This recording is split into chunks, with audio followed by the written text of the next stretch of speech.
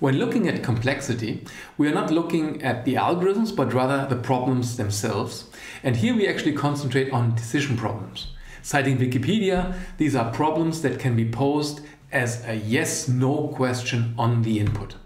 And our input is, apart from a logic program, sometimes an atom, sometimes a set of atoms, and we can then ask questions like, is the atom contained in some stable model of the logic program? Or is the set of atoms a stable model of the logic program? And actually, given that more or less ASP allows us to solve combinatorial search problems, a dominant class here is the problem of NP problems. These are problems that can be solved in a non-deterministic polynomial time.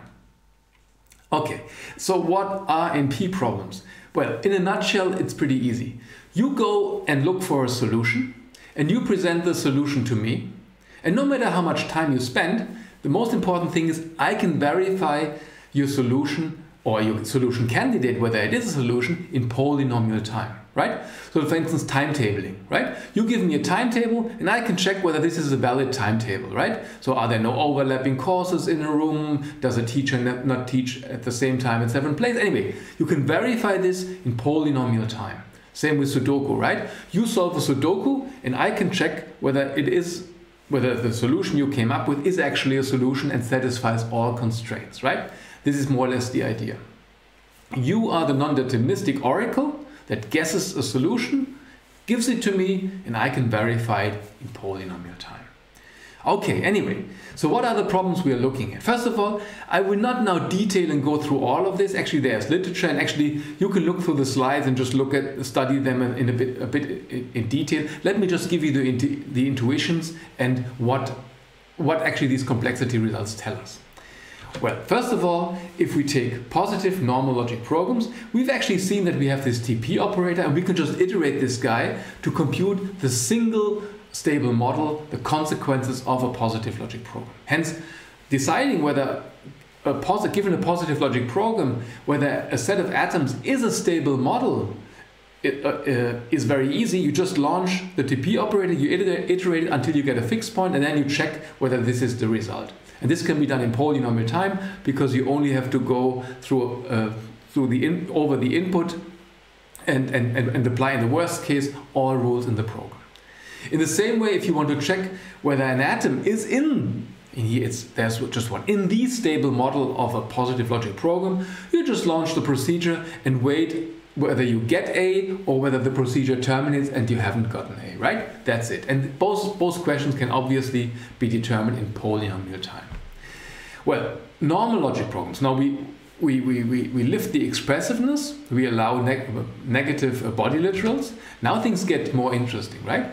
So first of all, deciding whether a set of X is a stable model can be done in polynomial time. Well, you only have to evaluate the equality X equals the consequences of the program reduced by X. And this can be done by polynomial time. If you give me the X, I can check this easily.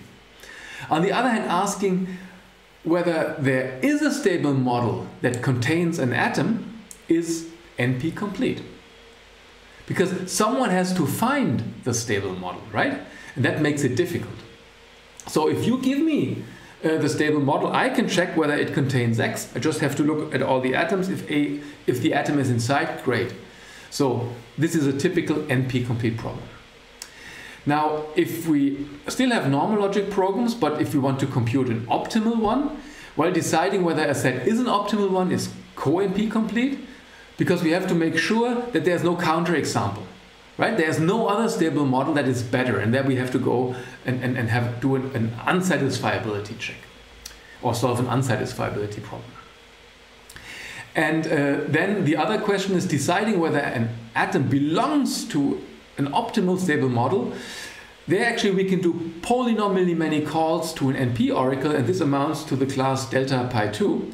Because again, when you optimize, the idea is you calculate a first stable model, where A may be inside or not, right? But you then have to check that there is no better one. And this actually may need, in the worst case, not polynomially many calls to an NP oracle.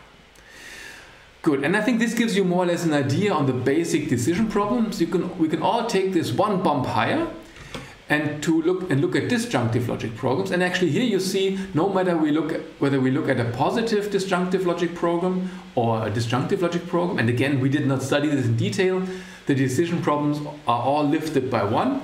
Because here what we face is a situation that if you give me a stable model of a disjunctive logic program, I have to solve an NP problem myself to verify that it actually is a stable model of the disjunctive logic program.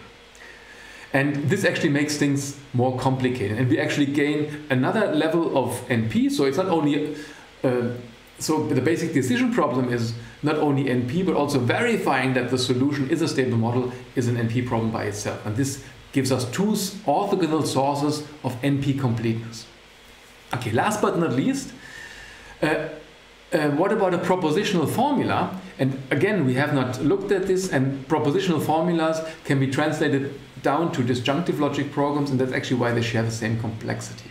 But keep in mind, there's one interesting point here is, normally when we compare propositional logic and set, so finding a classical model of a propositional formula with ASP, we compare a propositional formula in set with a normal logic program in ASP. And actually both decision problems, so whether there is a classical model of the propositional formula or a stable model of the normal logic program, are in NP.